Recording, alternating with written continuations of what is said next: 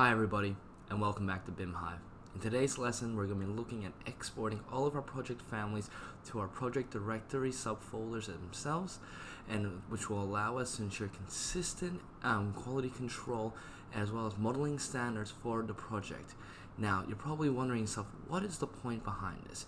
Well, every office has a template file set up with all the families that are going to be default, whether they be chairs, furniture, actual casework, or even trees for that matter. But the problem is that every project is different. So we'll go in and we'll change the parameters inside of these, whether it's increase the height, the width, the actual finishes, or its actual cost value itself. Now, a problem is that I've come across in my office is that we don't actually go and save these families to a directory folder for our project. We go and we overwrite our templates. And this is bad because the template design is meant to be versatile, it's meant to be perfect, it's meant to be usable by any person with any skill level inside of your office, or even the end user with the client. But if we're overriding these and we're overriding the actual parameters inside of it, and some of these projects specific to be 2400 long, while in actuality it's a one-off product that the manufacturers put out for us, but the stock standard maximum width of it happens to be 2000 long, we're going to run into a problem now, aren't we? Especially if we're going to start using this across all of our projects and we don't realize it until the very end, and then we start seeing a lot of gaps inside the building itself. So this one is a very relatively simple node to do and also to execute. It's only a few steps required inside of it. The only pain problem behind it is that this comes from the Orchid package itself. Now the Orchid package, takes 2 seconds to set up and it works every single time. Just make sure to go to the GitHub page and just read the actual README file. Don't try and be a cowboy with it. Just press the execution button inside the builds and you'll be good to go. So what we're just going to do over here is open up today's node, which is export all project families to subcategory folders, and we're going to start working through it. So what we start off here on our left hand side is element types.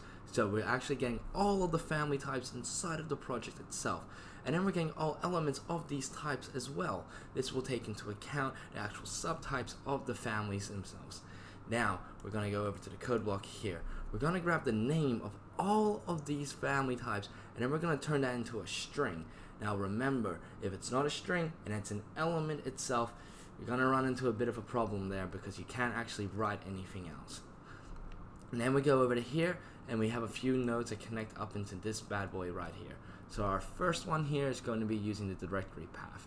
Now this is a pretty good one. It just pops up. It's like old school Windows 95 for finding a folder to save to, but you can maneuver it pretty easy. So what I'm just going to do here is just go to my computer, go to my desktop, go to this current BIM Hive file, go to our Revit file, and then select families. I'm sure that every single office has their own directory path to it, so it shouldn't be that hard to figure it out. Down here, we have the family by name. So this is coming all the way across from the actual element types of the family itself. So this will get all the other subtypes inside of it, and we can just open it up and it should be good. Then we have over here a few of some good ones. So this one gives us the option to make it into a subfolder. Now this is great. This is what I like to see. So rather than us having 800 individual families all inside of the normal folder structure itself with just an ascending or descending order, this one will go and put it through all the categories that Revit has. Now tell me that's not a time saver right there. And then we also have this override option. Typically I keep this on false because I only have to run it just a few times at a time. And you might be thinking to yourself, oh, but what if we have to redo the chair because we made a change to it? The thing is, if you have your project set up correctly after doing this the first time, where all of your files and your families come from this folder itself, you won't have to override it, because every time you go to load it back into your project, it says, do you want to save this? You just press yes, and then we'll just do it right there. And so this way, you only bring in the new families, and you're not wasting time or killing your computer. So all we need to do now is just click run, and please note at the same time, this will take about 5 to 10 minutes depending on the size of your project, but it will save you an immense amount of time throughout the actual project length itself. Awesome. So you've just gone away, you made a cup of tea or made a cup of coffee, and you come back to your desk, and then you start seeing this on the right hand side of our watch node. Now here's something I want to make clear to a lot of Dynamo users. Whenever you see the yellow error message come up, always look at the watch node itself. Don't look at the actual pop-up message in the yellow color. 9 times out of 10 you think there's an error and it's gone wrong, but in actuality it's worked out perfectly for us. And if you just hover over the top of it, you'll notice that the parameter name says for it it's a loadable family and it's not editable. That's just what it is. We can go in later on and we can filter these ones out, and we get the element ID, and then we can save them off manually if we want to.